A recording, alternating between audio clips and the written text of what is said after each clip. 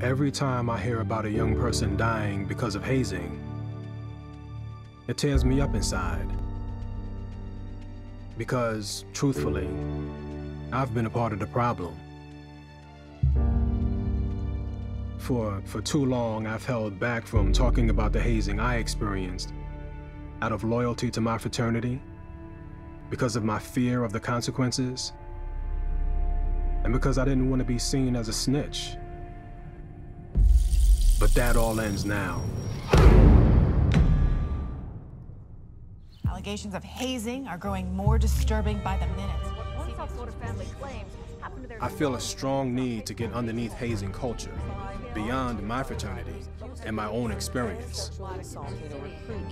Investigating the alleged hazing. Allegations of hazing. Allegations of hazing. A disturbing case of hazing. I want to know why we hold on to rituals and traditions that are so dangerous. Had rocks thrown at him while being dragged across the barracks floor. And that cause physical and emotional harm. In order to become a brother, one student was forced to grab a player's private part, swim in a kiddie pool of vomit, drink alcohol to the point where some became sick, while frat members hit or tackled them. Stand up for yourself. When rites of passage rituals cross the line into potentially dangerous hazing.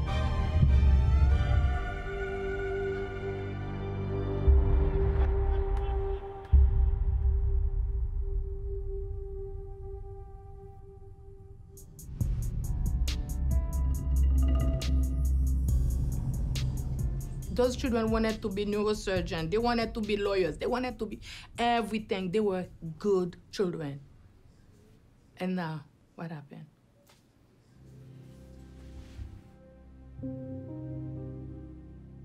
I read about Marie and her son George in the New York Times. A mother who immigrated from Haiti to give her only child a chance at a better life.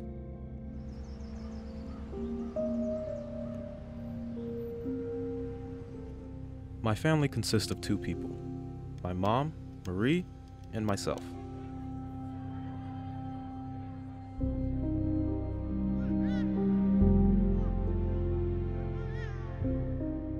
Over the years, I have come to realize the sacrifices that she has made for me in order to help me achieve something with my life.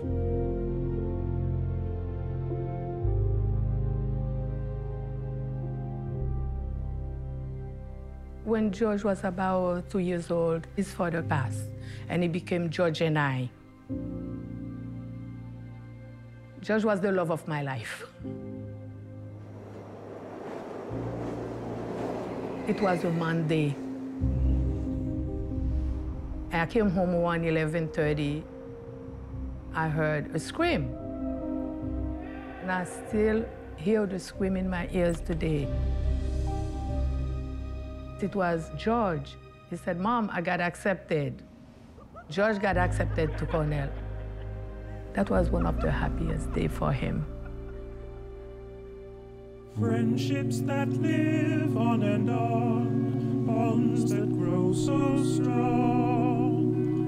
Brotherhood forever good, last forever long. At Cornell, Sigma Alpha Epsilon fraternity had this annual tradition where pledges got to haze their big brothers. And on February 25th, 2011, at around 3 a.m., the pledges got to haze George.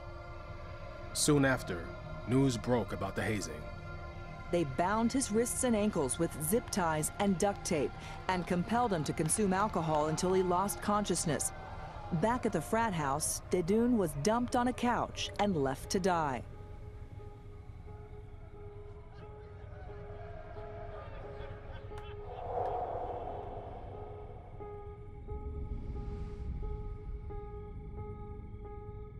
When you read what happened, like every time I close my eyes and I think what they did to George, and then I'm like, is this what gentlemen do?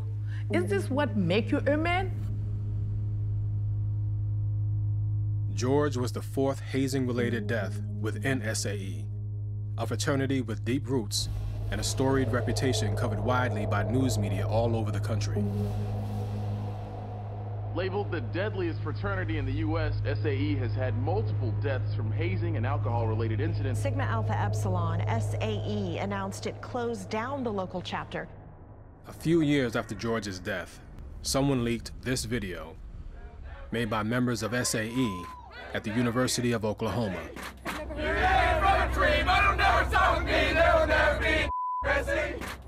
The video went viral.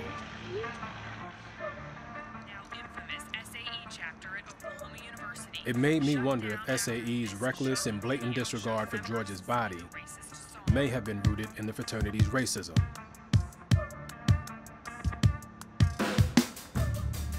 Since then, SAE has been trying to change its image.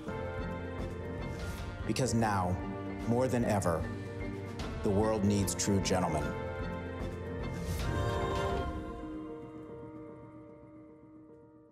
You want to be a gentleman? I have place for you. I have plenty of place for you. There are hospitals who need help. Nursing home, there are the prison. They can go and educate the prisoner. I will send them places to pledge. We call it a disease because it infects your mindset. So if you have an infectious disease and you don't do anything to it, what does it become? An epidemic. The effects are still daunting. The evil is still haunting.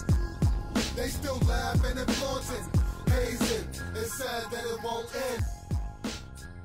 Hazing is clearly a systemic force as opposed to a series of isolated incidents. It's way too common, and incidents are similar to each other over time and across geography. This isn't a chapter problem. It's not an individual problem. It's a problem of organizational culture. Either the organizations don't want to stop hazing, or they don't know how. The effects are still daunting. The evil is still haunting. They still laughing and flaunting. Hazing, it's sad that it won't end.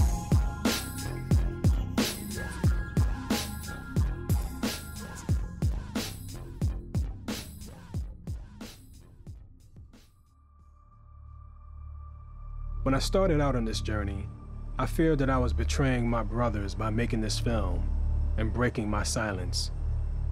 After speaking to so many parents who have lost their children and other victims of hazing, I realize now that it's our silence that's an act of betrayal.